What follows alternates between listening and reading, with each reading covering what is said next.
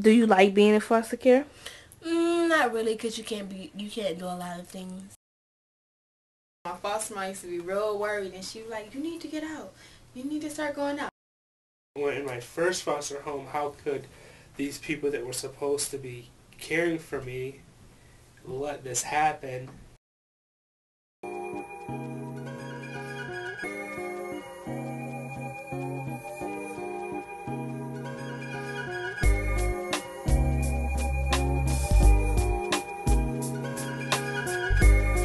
My name is LaVasia, and this is how I feel about the foster care system.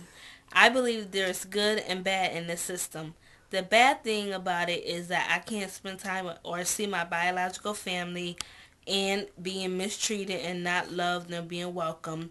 And the good thing about it is having a roof over my head, having a home to sleep, food to eat, and going on family vacations with the family that took me in to love me.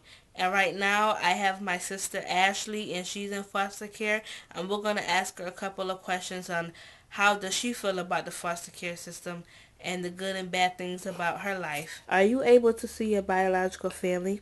Yes. How does that make you feel? It makes me feel good. See them 5 to 6 hours a day. Have you ever been mistreated or not welcomed to love in a foster home? Yes, a couple times, but I got over it, and they got over it, so we cool now. When you were in foster care, were you able to see your birth family? Yeah. How did it make you feel? I really didn't care either way. I never really got along with my family anyways.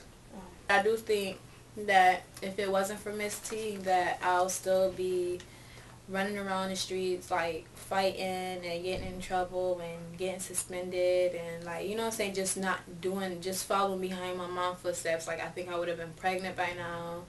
I think I wouldn't have had, like, as much knowledge as I have now on life and everything. When my mom had me and my brother, and we was in court, and like she couldn't take care of us no more, and like the judge gave her a certain amount of time to get herself together, to straighten up, go to rehab and whatever. And then she came back to court and was like, I can't do it. I want y'all to put my kids with somebody who would love them and take care of them. And come to think about it, as I think about it now, I'm like, oh my goodness, man. That really hurted me. Like, she couldn't like stop doing the drugs to take care of her kids. Now mind you, she has 10 kids and none of them live with her but only one. Father, can you hear me? We need your love today. As a foster mom, I believe in treating a child like my own. I believe when they come into my house, they should be my child.